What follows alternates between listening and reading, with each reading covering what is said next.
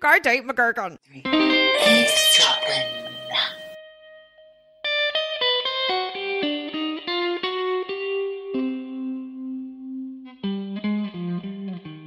Well, hello, Michelle. Geordie. Hello, hello. You little spunket. Oh, I'm a spunkette. I feel like I've grown up a bit now, so I'm an older spunk. So what does that make me? A grand spunk. A grand spunket? A brand spanking spunket. Spunketti. Spelunking. Spelunking. A spelunking spunketta. A spunketta. I don't know. Does anyone know what we're talking about? We've already started off rambling. How about that? That's a record. We've been rambling for years. Years, love. Telling ya. So, Michelle, first of all, let's just kick off by introducing ourselves. Obviously, you're Michelle. And you're Geordie. And together, we're the Eavesdroppin duo. That's right. We're your hosts on this little ride, a little chitty-chatty ride where we discuss all sorts of things such as Real life. supernatural, True real crime. life, Supernatural. true crime, all of the above, and the extras. And of course, don't forget, the facts will be slightly skew-if. So, as we often say, do not repeat with confidence. Just sit back and enjoy and have a laugh. That's right, because you might go to that dinner party, you might spool off that fact. And you'll be shot down in flames. Dinner party kamikaze, as we call it. Dinner party kamikaze, that's right. Dirty's poo. Don't say that one at a dinner party. Don't say that. That's not correct. Don't say that. It's no, not correct. Dirt did not appear on this planet because of lots of people doing poos. That's not what happened. Geordie, you stupid bitch. Honestly. That is not what happened. And Neil the scientist didn't even get in touch. Didn't bother. He just knew it was so ridiculous. I think we debunked ourselves mid-sentence. That's a previous episode if you've just joined us. If you've just joined us, I do feel a little bit sorry for you because obviously you won't understand a lot of the references. So we'll do our best to explain it. But let me just say that we do have an Instagram page, which I adore. I love that Instagram page. It's full of fun things. We get a lot of people calling and writing in. We've recently had some messages from the lovely Safka. I've had another message from the lovely Shari. Charlene is a constant writer. I have little chats with them as well because I run that account because I can't respond to the emails, Michelle. There was an email as well. There was an email from our darling white witch, Telly Wrecker, Safka. I've not been that good at replying to messages, but I reply in the podcast. So Yeah, and we know she's listening. you get a twofer. And in fact, calling you a spunkette was a little reference to Safka's message because she said, "Hey, spunkettes," to us. She did. Because she'd been listening to the Avicii and Brian Jones episode. And she says, "Utterly fabulous pod today. Thank you so much." Well, thank you, Safka, for listening. And she recommended a great documentary on Anita Pallenberg called Catching Fire, the story of Anita Pallenberg. Because we did say we wanted to dig a bit deeper into Anita Pallenberg's life because she's such a fascinating character. Indeed. And so we ask, Safka delivered. She's given us a tele-rec. So I'm going to have to watch that. You will too. And we can pin that for a future episode. It sounds good. And if you are ever struggling for television shows to watch, Michelle has collected, or I don't know what you've done, on the Patreon. You've made a list. I've made a list and I'm checking it twice. I've put all of the... It doesn't matter if you're naughty or nice. If you're on the Patreon, you can get hold of all the tele-recs where the recs that we talk about, people write in, it's all there. And I update the same document every week, so you don't have to go trawling through. It's just all there. You just hashtag telerecs. I have a rec. You have a rec. Go. I have a rec. We just started it, and yes, I did fall asleep last night whilst watching it, but it was a rec from Tim the Magic Music Man, which luckily my husband recalled because we were sitting there going, we've got nothing to watch. We tried it, and it does look intriguing. It's a foreign film. It's German, and it's not a film. It's a TV show. It's on Netflix. It's called Dark. Dark. What's it about? Bit of a supernatural... I'm not quite sure, Michelle, because like I said, I did have a little nap in the middle of it. But I got caught up afterwards from my husband. It looks like it's been shot in the early morning. But there's a man who took his own life at the beginning of it. It seems that they all live in this town, which is quite rural, and there's a massive nuclear power plant. Oh, Jesus. One of those. And they're about to shut it down. Okay. And there's a child missing, all of that stuff. Okay. Bit confusing because I hate to say this, it sounds awful, but a few of the characters look the same as each other, so I got a little bit confused. Okay, Nana, you just take that nap and it'll all become clear later. So I had a nap, exactly. But I'm going to return to it tonight, looking forward to it, because it has that kind of supernatural element that I quite like. And I think it's made by the same people that did the show about the boats, 1896 or something. Oh, there's some numbers in it. Yes, okay, yes, I do know about that. Well, great. Thanks for that tele-rec. I will pop that on the Patreon. Pop it on. I've got a couple of tele-recs here. Well, it's not really a rec. It's just a comment from Safka. Oh. Going back to this Anita Pallenberg, she says she's not impressed that Barbarella is being remade with Sydney Sweeney. Well, if anyone should remake it and be stepping into Jane Fonda's shoes, then perhaps it's that girl. Well, she's got the tits. I'll tell you that for a start. Oh, I don't know about her tits, but I thought she looked a bit like her. She's got that doll face that Fonda had back then, the big hair. I don't think that's what people know her for. I mean, if you have seen Euphoria, you will know she has massive boobs. Good for her. I'm sure it gives her a backache. Congratulations. Oh, not for the backache. No, congratulations for that. Congratulations for owning them, I guess. Yeah, well done. For growing them. And I don't mean owning them as in possessing them. I see. Like, I own it, girl. I got the boobs. And she's not afraid to blop them out in Euphoria. But Safka says, I don't see how that movie would work with today's wokeness. Right. Well, I don't even remember Barbarella, the proper story of it. I remember seeing it many moons ago. It's quite sexy and she is a bit of an object. That's basically it. Right. And there's no plot and it's really dull, but the costumes are fantastic. Jane Fonda, I could just stare at her face and her body forever in that film. She was absolutely stunning. And in fact, Safka says, I had such a crush on Jane Fonda and Barbarella as a kid, and the evil dolls scared the crapola out of me. Well, I'm not surprised either. Yeah, so that's one to look out for, I guess. Maybe I'll link up a few things with Sydney Sweeney in, because she's been in some stuff. I also want to say I had a few eavesdroppers get in touch saying, how has Geordie never heard an Avicii song, first of all? Oh, well, since I did the social media, I realised that I did know some of the tunes, but they're instrumentals. They are instrumentals, but you can sing along to those instrumentals. They're very melodic. Okay. A few people have said they've been inspired to watch the documentary. Oh. However, I did have a comment from Eavesdropper Steph. Now, if you remember, she did recommend the Celine Dion documentary. Yeah. I said... You bagged it? Not sure I can get through it. I only got halfway through it. Now, she said to me... You bitch. You shot me down and you need to give it another go because she said you need to watch to the end because there's something really fucking shocking that happens at the end. And she said, you've got to stick with it because you just see this woman. She's in total denial of her condition. God. And what happens at the end is utterly harrowing. Jeez. You just see this woman unravel and unable to cope with who she is now, knowing that she will never get her old life back. Harrowing is the word Eavesdropper Steph said. Wow. Okay. Well, you pulled the cord too soon, Michelle. I did maybe pull the cord too soon. So apologies to Eavesdropper Steph. I'm going to watch that bitch right to the end and then I'm going to give another update. Poor bitch. Poor bitch. Sounds like she's having an awful time. Terrible time. Speaking of eavesdroppers, aka Eavesdropper Jen, just want to give a little shout out. Oh, Jen. She's in the hospital. She's not well. So good vibes, Jen. Healing vibes for Jen. Hopefully she's got her earplugs in the hospital, giggling away. I hope so. She can tell all those bloody nurses. My daughter's got a podcast and you should listen to it. It's called Eavesdroppin. One for the whole ward. Eavesdroppin. I know she'll start singing the little outro song. Sing along. She'll be laughing. Oh, Jen, I do hope you feel better soon. And all of the listeners who adore Jen and love Jen also will be sending their love to you as well. Get well soon, Jen. And just pick up your panties and get out of that hospital as soon as you can.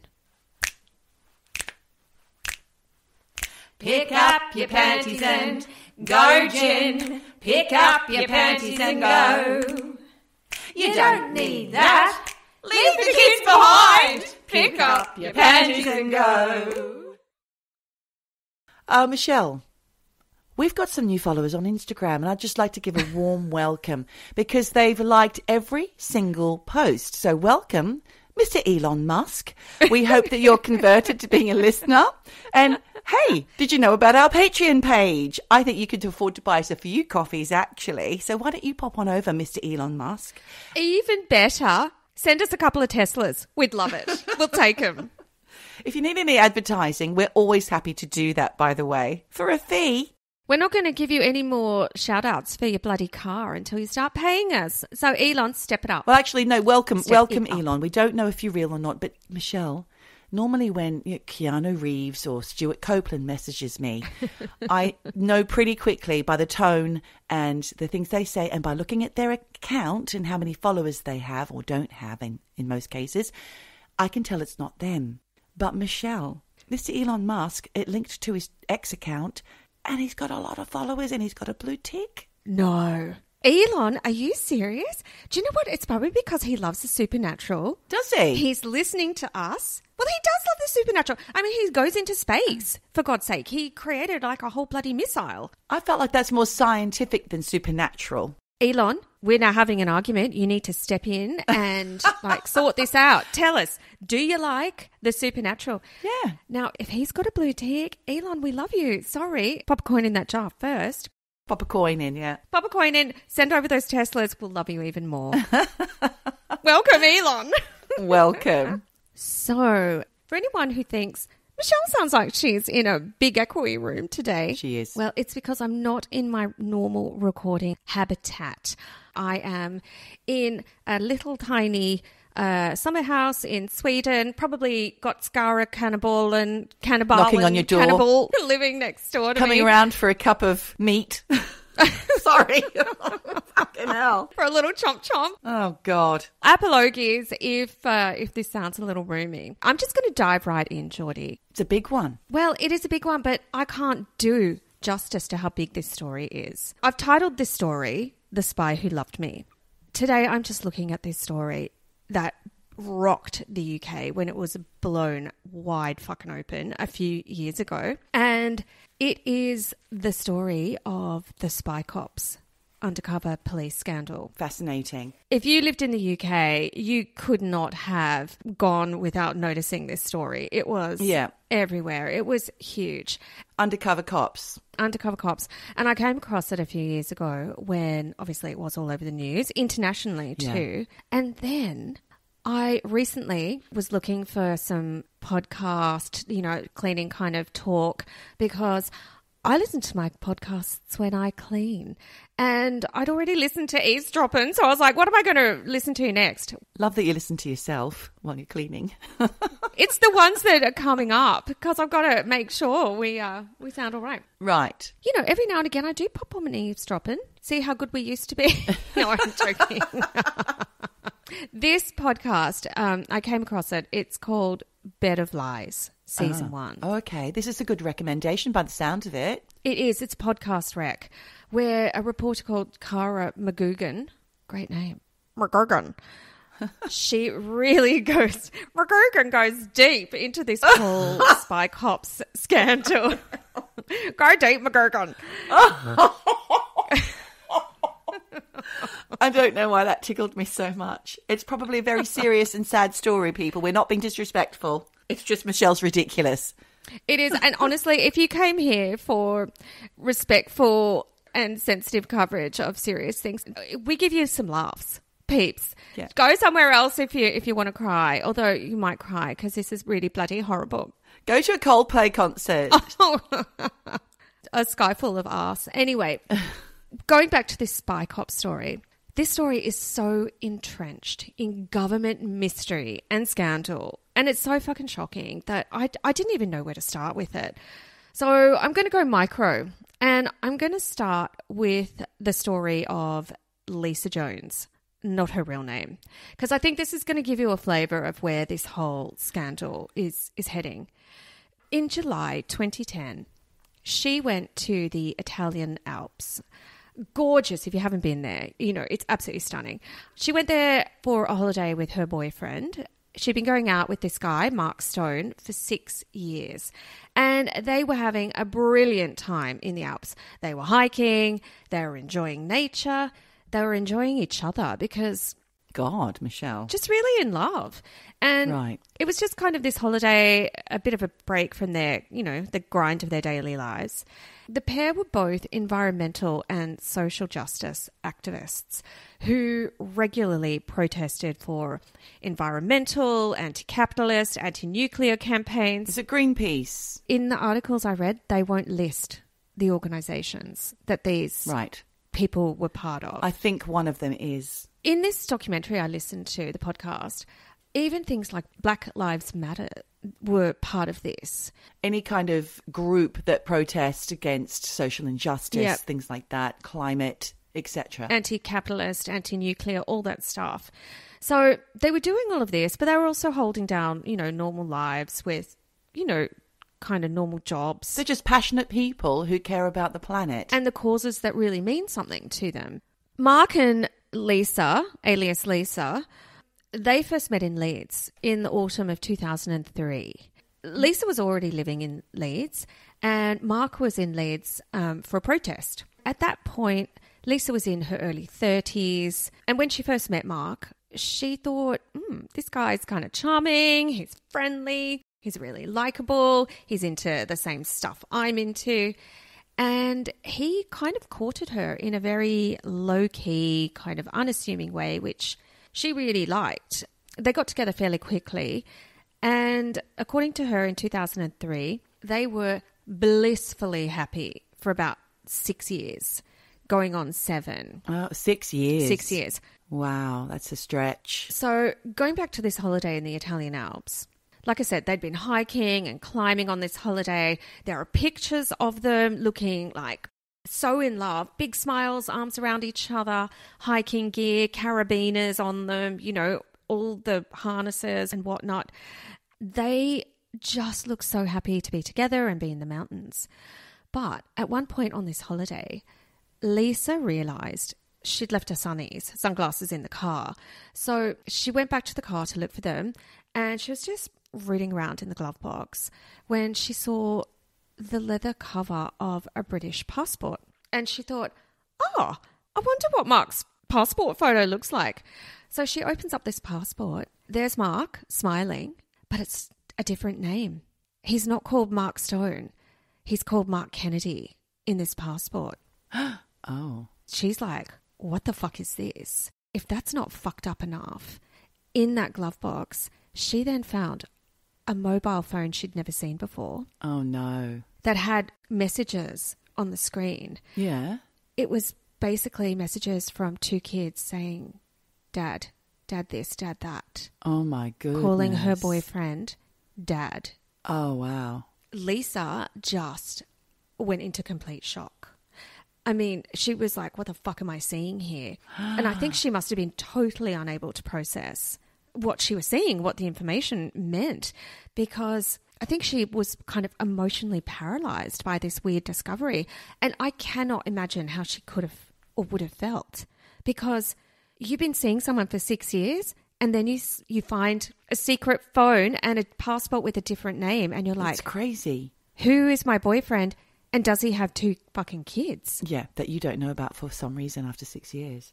Turns out Mark Stone's real name is actually Mark Kennedy. Yeah. And he was married, is married. Is. And is a dad of 2.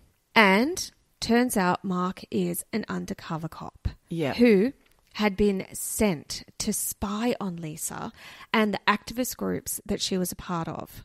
And more than that, for 7 years, Mark had gone from this clean-shaven policeman to this kind of long-haired, crusty guy with piercings and flanny shirts.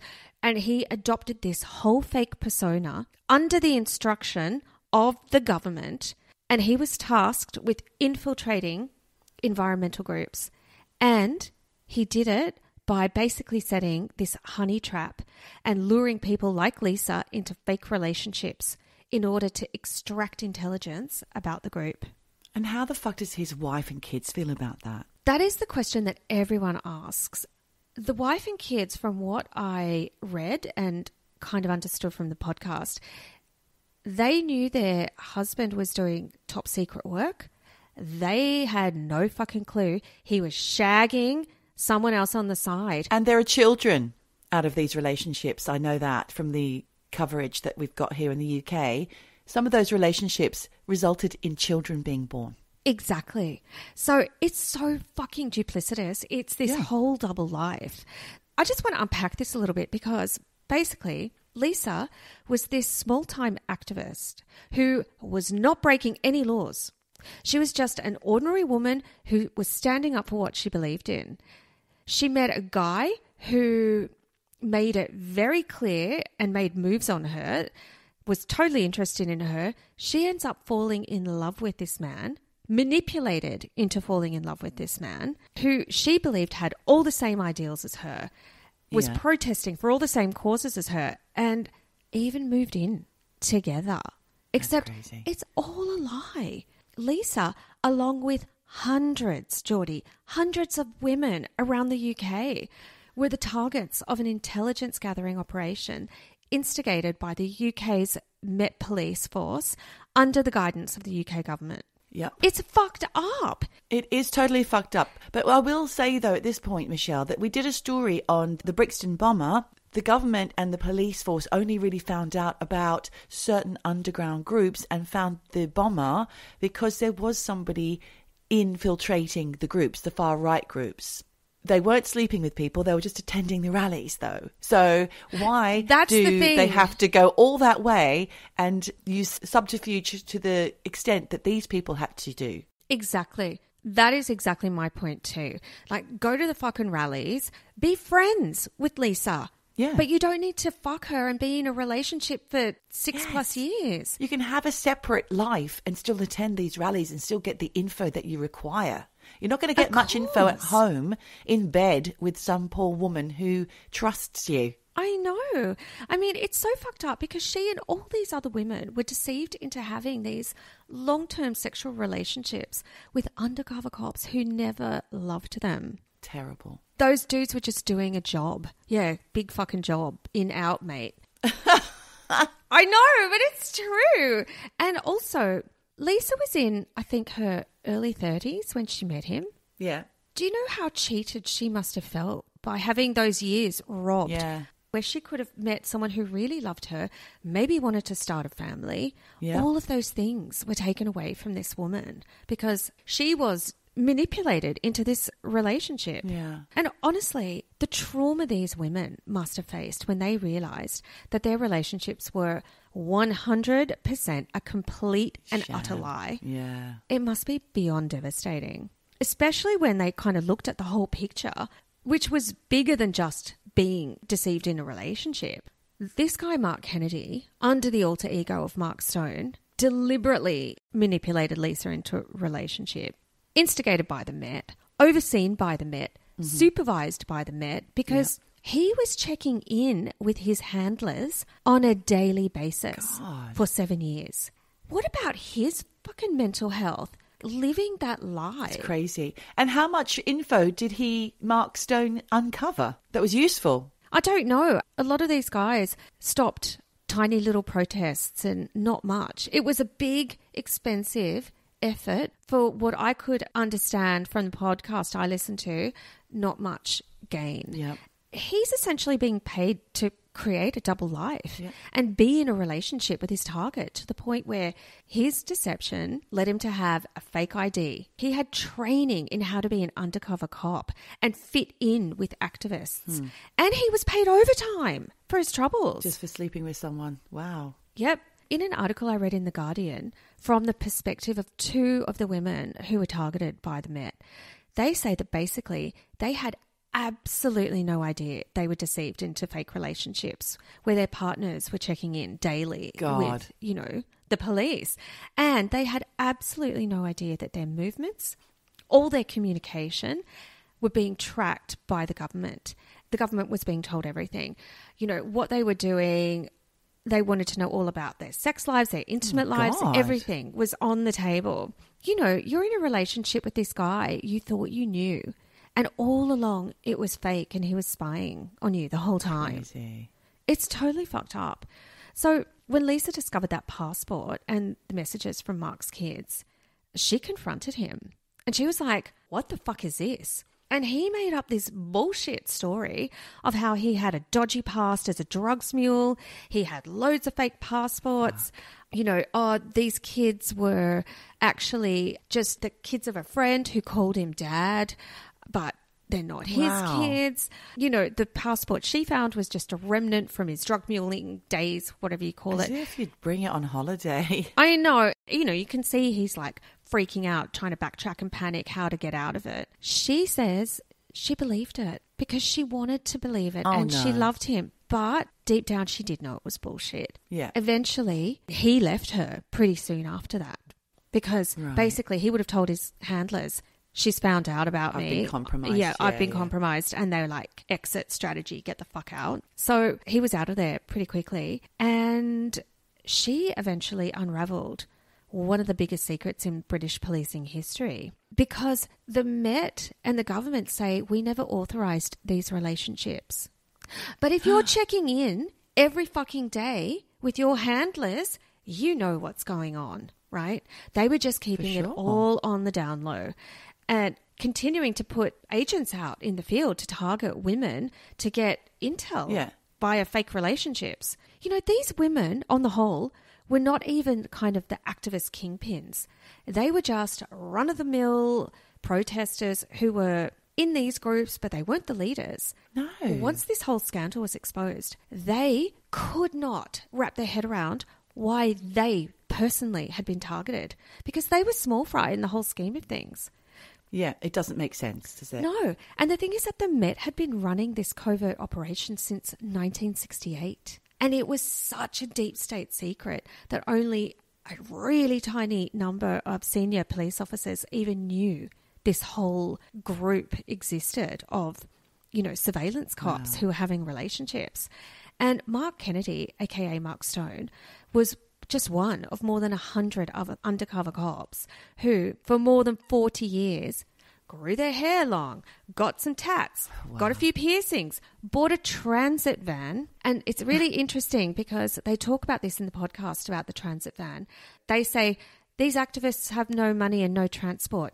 Get a transit van and you will immediately be ingratiated into the group because you'll be able to give them lifts. It was that calculated. So they all got a transit van. They transformed themselves into fake campaigners, and not just for a few rallies, for years and years and years. Yes, it just doesn't make any sense. No. Yes, they were doing it to kind of thwart shit that was going on before it got off the ground. But I will say, Geordie, it is a fundamental tenet of democracy that people have the right to free speech and to demonstrate. Absolutely. Let's not forget that in this day and age. Because it is not possible for every single person on this planet to agree on everything all the time. So people have the right to protest and make their dislike for something known. I think, you know, obviously you have got undercover people in groups like the National Front, not that they exist anymore, but when they did, and other hate groups who are known for their violent clashes or their violent ideology, whereas Greenpeace, I suppose they have caused a couple of international incidences.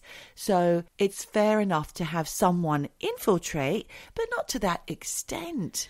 No. Of course, I understand if they want to have a couple of people keeping an eye on certain things. Of course, it makes sense for national security. I get it. But don't go all that way. That's stupid. No. In this podcast, did you ever hear from any of the actual undercover policemen? I'd love to hear their side of it. There was one guy who spoke a little bit about it. There was also a guy who they tried to recruit, and once he realised what was going on, was like, fuck this. This is fucked up and I'm not doing it.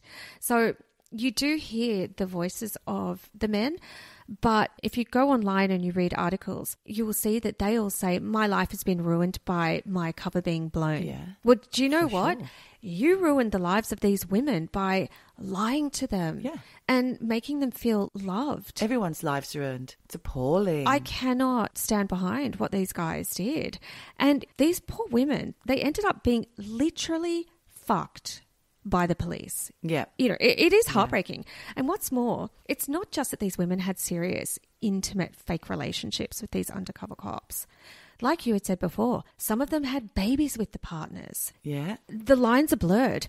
Some of them went to relationship counselling. Can you imagine that? Sitting in front of a counsellor, your partner's there saying, I feel like you're not giving me 100%, and you're the fake dude in this fake relationship, kind of thinking, I have to navigate this really carefully. I wonder if the counsellor was able to pick up on any of that subterfuge. God knows. But, you know, the lines are totally blurred, and it's all sanctioned by the government, who thought that this fucked up scenario was worth it for the greater good. But, Geordie... Awful. Like we talked about in previous episodes, the cultural landscape, it's something that is always shifting. It's kind of a bit like a volcano.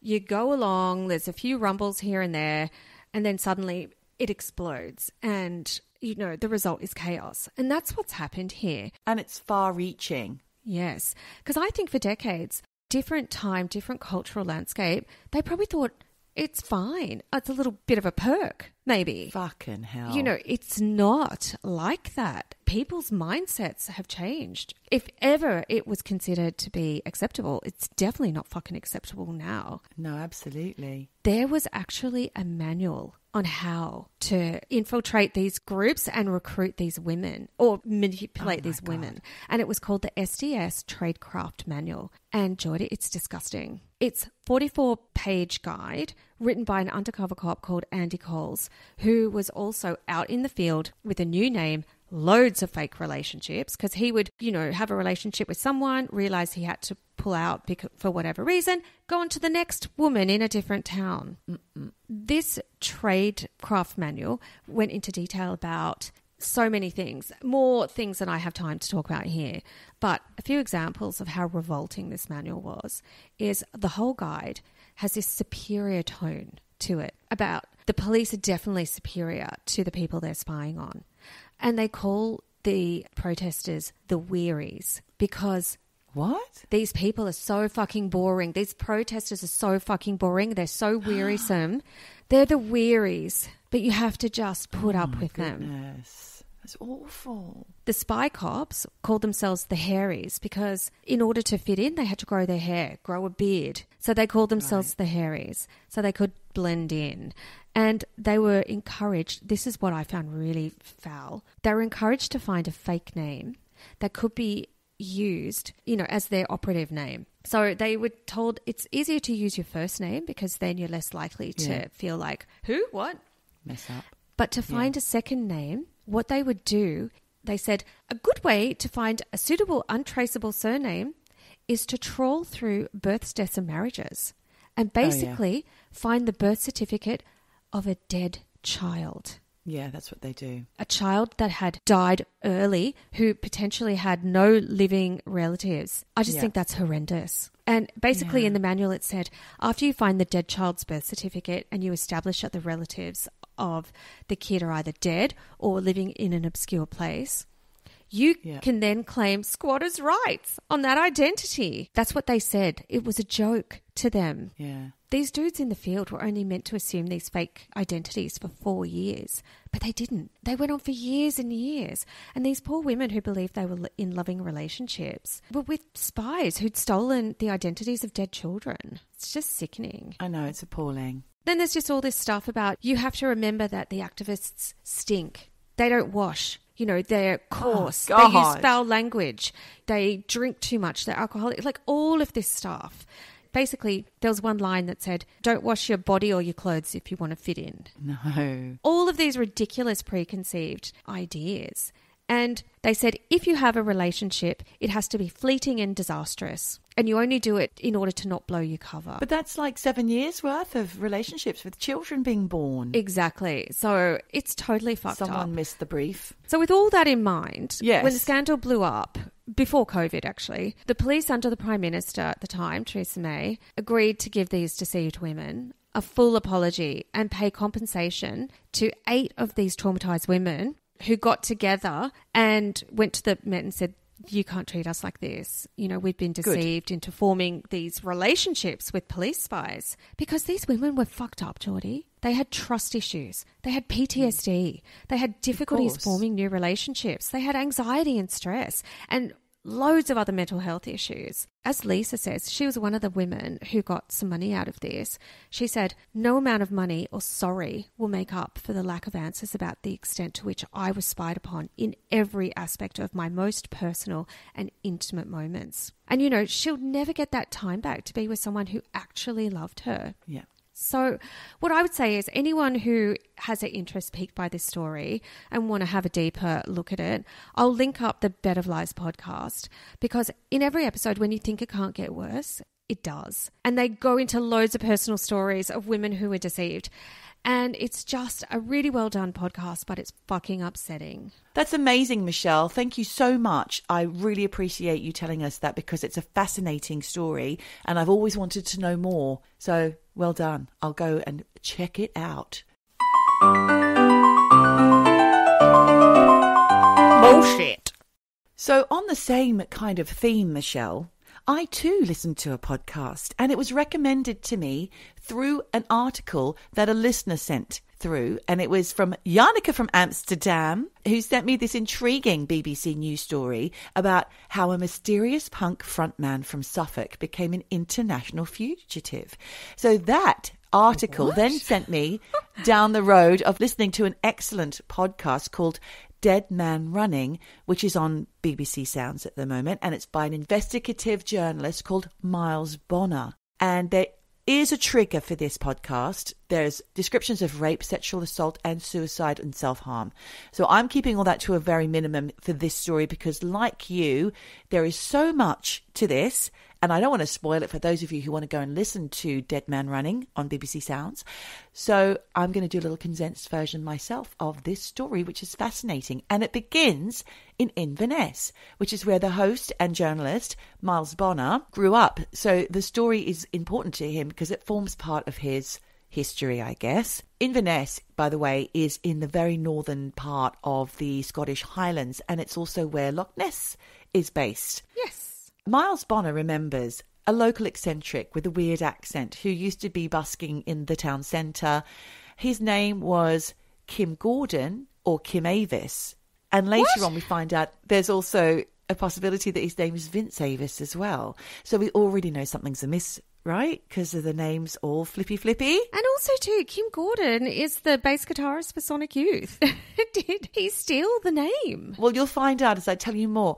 But the busking, for a start, you do get to hear a snippet of it somehow. There were some recordings of it. It was so appalling that people would pay him to shut up. However, he won the locals over by raising money for charity. The councillors of the town were so happy for him because he was doing all this lovely charitable work like swimming the width of Loch Ness, amongst other things. And he'd appear in the press and he got himself a really good reputation. And the townspeople came to respect this character, who also sold jewellery at a stall in the town centre, despite owning a massive house with land, by the way, Michelle. So some people just assumed that he was this super rich Trustafarian, crusty guy. A little bit like somebody who might have been one of your policemen in the Greenpeace rallies. Also, Avis was obsessed with wolves and he raised wolf-like dogs and called his house the Wolf's Den. And he thought of himself as a lone wolf. So he was a real character. He's alternative looking as well. So he had this huge following of young goths who thought that Kim was great. And this was when he was in his 40s. Except there was a dark side to Kim Avis. Oh dear. Like your policeman, he owned not a transit, but he had a panel van. And it was all kitted out with a bed. And it became known that he liked to offer lifts to teenage girls and coerce them to get into the back of his van. No. Oh my God. What a fucking creep. He would also offer to show tourists Loch Ness, but withheld the return journey until they gave him what he wanted. And that was sex. Sometimes he took that against their will, I'm afraid. What a creep. Yeah, quite a creepy guy. In the bin. There's a girl who's 14 years old called Emma, not her real name, who met him on the street at his stall. And she'd recently come out as a lesbian. But this intrigued him, so he ended up inviting her into the back of his van, which freaked her out. So she just avoided him from then on. But then there was another 14-year-old that reported to the podcast that she'd been invited to see some jewellery in his panel van. But when she looked inside, there was no jewellery, just a mattress and bedding and all that kind of stuff. And he tried to push her in, but thankfully she ran away. Oh, thank God. Someone who wasn't so lucky was Jade, and that is her real name. She met him in the town centre when she was 15, when a bunch of her teenage friends would hang around him. And one day he kissed her, which she didn't mind. She thought it was quite nice because, you know, he was this guy that they all looked up to. But shortly after, she developed social anxiety, which lasted till she was around 17. Right. So she disappeared off the scene for a bit. And when she returned, she did see him again in the town centre. They swapped numbers, and within weeks, they were in a relationship together, despite him having another partner and children ensconced back at the Wolves' Den, his property. Jesus Christ. This guy. Was he good looking? Have you seen pictures of him? Yeah, I have. No, it's not for me. But it's 2005. She's 18. He's 42. Oh. And he began to isolate her from her friends and family and would threaten her male friends before he moved her into a static caravan in the woods while he stayed in the Wolves' Den with his other family. Jade couldn't drive, and he held on to her bank card. So he'd often leave her at this secluded caravan for long periods of time. So she couldn't go anywhere, and she'd only see him. He'd be off buying groceries with her bank card and would just occasionally come and bring the groceries and, then have his way with her and things like that. And after a little while, she began to get wind of what was going on and told him she didn't want to sleep with him anymore. Yeah. But he wasn't accepting of that. So to cut a long and distressing story short, Jade went to the police in 2015 and a police investigation was launched which prompted 3 more women to come forward because basically he raped her. Oh, God. This is so awful. I mean, this guy has basically kidnapped her in a roundabout way and coerced her. Well, she was a willing participant to a certain degree, that she was being coerced, yeah. She was being coerced, and she also didn't sign up for complete isolation, having her bank cards taken away, unable to leave this cabin in the fucking middle of nowhere. He did end up moving her into the Wolves' Den at some point where he kind of had a relationship with 2 women at once and she was helping to look after the children.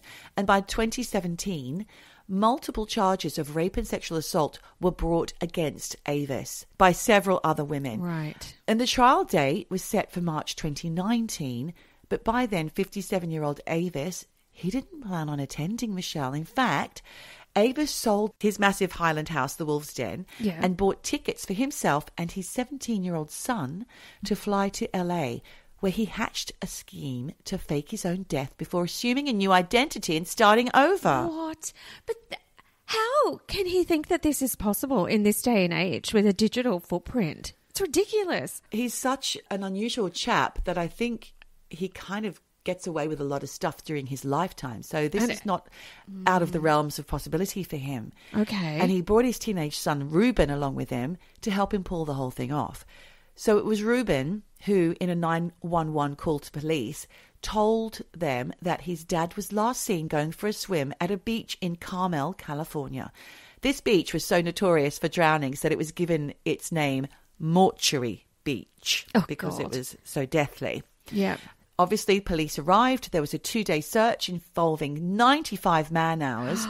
20 dive operations were launched. Yeah. And then investigators began to get sus because when they grilled Ruben, he didn't appear upset enough. Plus, he couldn't explain where their rental car had disappeared to or where they were staying or what their itinerary was, all of that stuff. Okay. And it wasn't like he was 12. He was 18. He's 17. 17. He's got enough nous to be able to answer those questions. Suspicions were raised even higher, Michelle, when Ruben refused to hand over Kim's phone.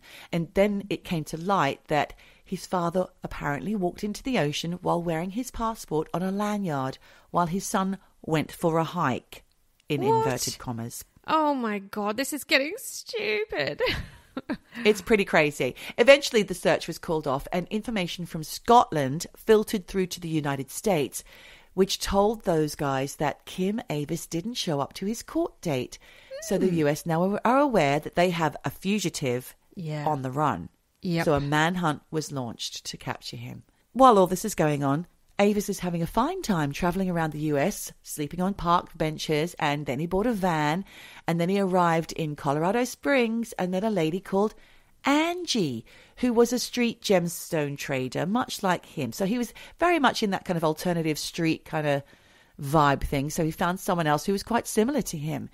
And he told her that his name was Cameron McGregor, another name change, and invited her to see his camper van, which is also fully equipped with a bed. She got a bad vibe, but nevertheless, the two became friendly and possibly intimate. Okay. But something about Avis always creeped Angie out. So she was particularly aware that he was carting around with him about $50,000 worth of cash, tightly wrapped in plastic. So one day, when she heard about Avis the fugitive, she wondered if maybe McGregor could be the same guy. Yeah. So she did something. She reported his plates to police. Oh, wow. Okay. Brave. They were supposed to meet up in a hotel for a hookup, and instead of Angie, the police were lying in wait. So Avis was immediately arrested and taken off to a prison holding cell. Wow. Go, Angie. Angie, though, she's still intrigued, and she wanted to find him in this federal prison. So she wrote him a letter and asked him to tell her the truth. And his response was that he was being framed for cash by women in the UK, which Angie believed at first, but bit by bit she began to see the light. Of course. In addition to this podcast, there's also a BBC documentary which aired in April this year, 2024, called Disclosure, Dead Man Running. Miles Bonner does a lot of investigative journalism for the Disclosure programs, and I haven't seen them recently, but I'm really keen to see more of his stuff because this was a great podcast, Michelle. Yeah, I'll have to listen. This story is crazy. Yeah. But after that, Miles Bonner began to receive information after the TV show was aired, the documentary, regarding Avis's life before he apparently rode into Inverness on horseback, which was legend. Okay. This guy, he loves the theatrics. There was a former teenage punk from the 80s called Paul Devine who got in touch with the program makers, and he was in a punk band called Cult of the Head from Bury St Edmunds in Suffolk. And they apparently had some success. It's like, small town success. And he told Bonner that Vince Avis, not Kim, was the lead singer in his band. Cult of the Head. Cult of the Head. Well, there's other names that make sense around that time. If you listen to the music, it makes perfect sense. It's quite dark, kind of gothy music. Amazing. So the people that knew him from Suffolk, they mostly say they never saw anyone like him. Like he had the first Mohican in the area. And most people thought he was a really great guy. He didn't live with parents. I think he lived in an unusual situation, maybe near his sister or on a big piece of land in a house next to a cottage kind of thing. He was pretty much left to his own devices. And something that Miles Bonner tried to find out was his family background. Why did he always have money? And when he was arrested, obviously he had this wad of cash on him, the $50,000 or maybe even more. Yeah. And then there was that massive house in Inverness. So there's all this money, unknown info. Yeah. Was the family wealthy? But he did discover that his real name, so Miles Bonner did discover that his real name was Kim Vincent Avis. Did he rob some banks? That's the one thing that he found out. No, I don't think so. I don't think he was robbing banks since he was a teenager. But we're going to flip back to America now with his arrest and subsequent jailing. When he was caught, he had that money on him, as I said. As Angie was his only kind of contact in the area because his son had been shipped back to Scotland, she was nominated to receive the money as a cheque to hold on to for him. He also had gold coins on him. Angie also had that. And she sold them, and she sold his van, and the proceeds she kept for her trouble. But she did say that she sent the money to his son minus a few thousand, yet Kim says she didn't send it at all. Right, okay. So there's some blurred lines there. There is some blurred lines. Kind of like the scammer kind of got scammed a little bit. Exactly. And also too, the scammer got scammed by the woman who dobbed him in And then he gave her all the money. So what was he thinking? He didn't know that at that point. She didn't divulge that yet. Right. But in August 2019, he was sent home to Scotland. He chose to go home to Scotland with an escort. And Angie followed. She thought, well, I've got the money. I have always wanted to go to Scotland. Why not? And also, I think she found him quite intriguing. Yeah. And she wasn't buying all his lies. So off she went to visit him over a period of 2 trips. At one point while she was there, Avis convinced her to help him escape from prison. And he asked her to do things like print Google Earth pictures of the prison out and send them to him. When that didn't work, he tried to take himself out with the bins, but that didn't work either. So he's still in prison. Bring a toothbrush with a sharp end. You know, all of that kind of bullshit stuff. Oh my God. He's crazy. Before they parted ways, Angie confessed to Avis that she had been the one to turn him in. And she said it was because it was in response to a huge lie that he told her, which was that he was American. That was just one lie too far. She's like, no, dude. Yeah. You've messed with the wrong American lady here. Listen, mate. Listen, dude. Listen, guy. Listen, guy. Don't fuck with me. Obviously, he was furious about this and he never contacted her again. Yeah.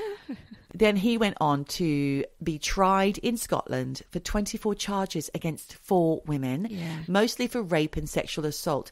2 of his victims were classed as children at the time because they were underage, and all of the charges describe a violent, controlling and sadistic man.